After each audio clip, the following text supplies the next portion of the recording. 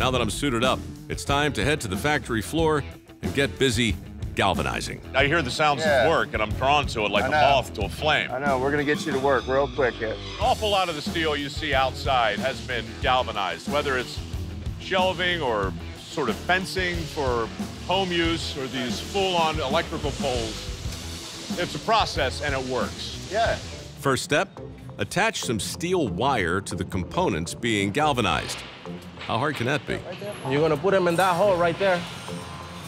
Two of them? Yeah, two of them. Right in the front.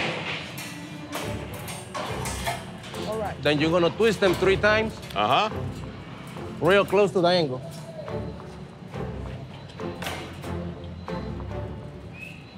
You make a mistake on the wire. You have to separate it like this. Oh, okay. Okay? Doing it the wrong way again. Oh, geez, just one. Yeah. Only one at a time. Like most seemingly simple tasks, this one is critical to the job at hand and harder than it looks. That's okay? That was better. Down. It's not quite. Much harder, actually. 3 turns. Yeah.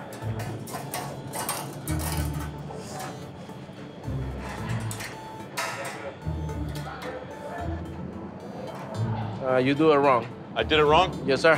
What am I looking to do? What's the goal? Oh, wrap it more, maybe? Oh, right there. Right in the corner, right there. I can't decide. Do these guys make it look easy, or do I just make it look hard? Got it. All right. Now you're making it wrong again. I'm making it wrong? Yeah, let me cut it. Oh. I got you, I got you. Oh, crap, I did the whole thing wrong. Well, the importance is because we're gonna lift it with the crane, and that's gonna weigh up around 300 pounds. And if we don't do it like this, it's gonna fall into the acids. Not to overstate things, but if one of these 3-ton bundles should happen to drop into the acid, the resulting splash would be very bad. You did it wrong again. No, come on, that's gonna be great. Nope. Not good. Huh? It's so twisted, we have to cut it. You do it wrong again. Twisting wire, around and around and around and around. That's what I'm doing. Down. Yeah. This down. Oh, it's good. Huh? That was good. You got it. Well, it only took me 3.5 tons in an hour. Are you sweating? Am I sweating? I know, let's have a look. Oh, man. Yes, I'm sweating. Me nothing. You're nothing for you. No. It's because you don't have any moisture in your body, Lupe. These hooks are what hold the components together during the galvanizing process. And like everything else here, they're heavier than they look. Put it down.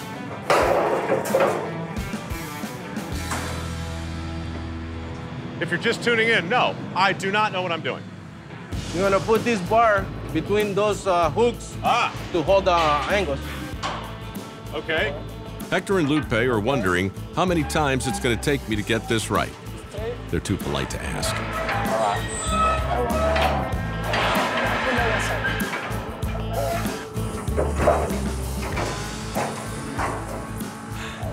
Okay, you're done. So all that, just so the crane can pick it up. Yes, sir. Thank you, guys. All right. I feel like I learned a lot. I feel like I got the last one right. Kinda. I feel like you've got a lot of job security. You don't have to worry about me. All right. That's acid. No, this is caustic. Sodium caustic.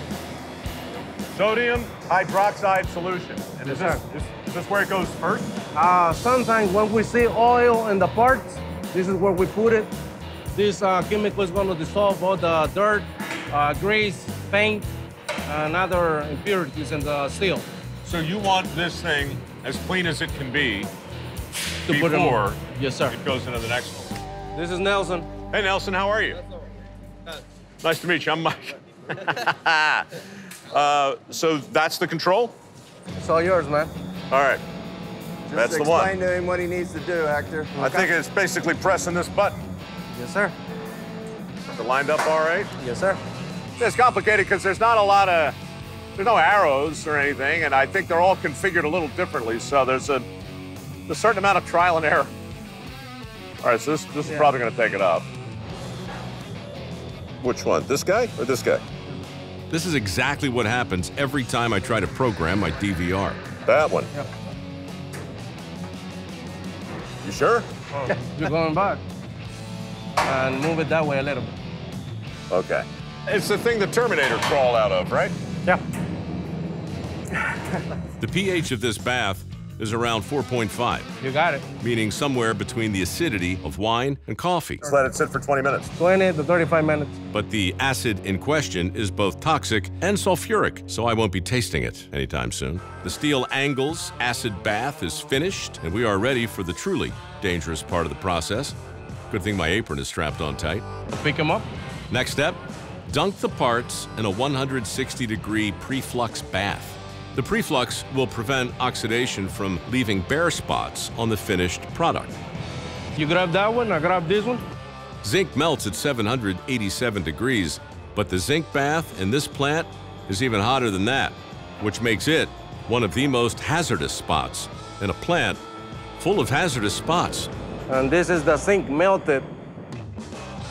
Time now to clean the surface of the molten zinc. How does one clean ash out of an 850-degree swimming pool? We're gonna Zinc. show you in a minute.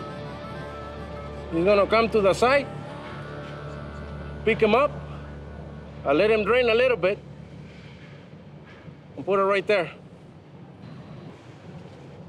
See all the zinc coming out? I do.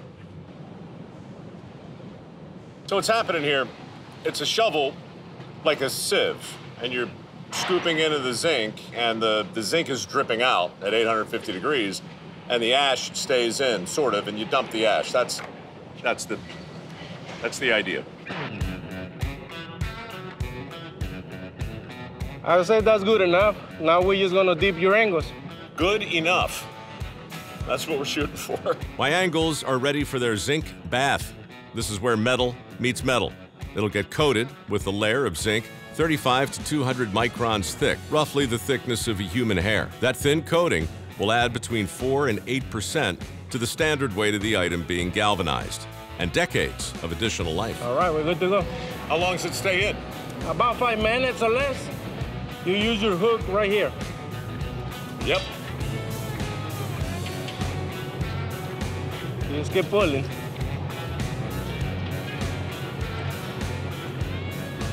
And the purpose of this is what? Just to get as much zinc on every square millimeter? Now you are taking all the dirt out of it. You see all this dirt? Oh, yeah. It's coming out of the angles. So the more you shake, the cleaner they're gonna come out. The last thing I want are dirty angles. Once the items are coated with zinc, they're protected from the effects of corrosion. And we're gonna clean them, have them ready for the customer and ship them. Right now we have to cut them. Gotta cut the wires. I'm gonna enjoy that. The wires have done their job admirably. Now it's time to get rid of them. This is gonna cool for 2-3 hours. Uh-huh. And then what's gonna happen? Somebody's gonna pick it up, stack it, ship it. Yes, sir. I think it goes without saying that when you dip something into molten zinc, it's not going to come out perfect. That's where the cleaning comes in. Everything that comes out of that zinc pond is gonna have these little icicles on it like this. Yep. So every single piece has to be laid out here and hand grinded by these guys. Yes, sir. This is kind of like at the end of a haircut when the barber sweeps your neck or buzzes off the now noticeable hair growing out of your ears. This is the object of my attack right now. All this stuff, it's just covered with these little, what do you call it, little zinc boogers, right?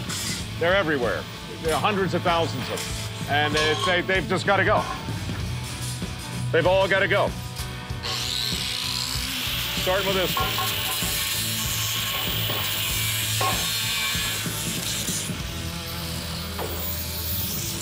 Next time you walk into a building, you can't see them, but just remember what you saw here today. These supports, they're everywhere. They're galvanized. They've been dipped in zinc, probably by Hector here. And then a team of guys with tools like this smooth them all off. Buildings, electrical poles, everywhere you look. Well, the work might never stop, my friend, but I do. Thank you for your hospitality. Thanks, guys.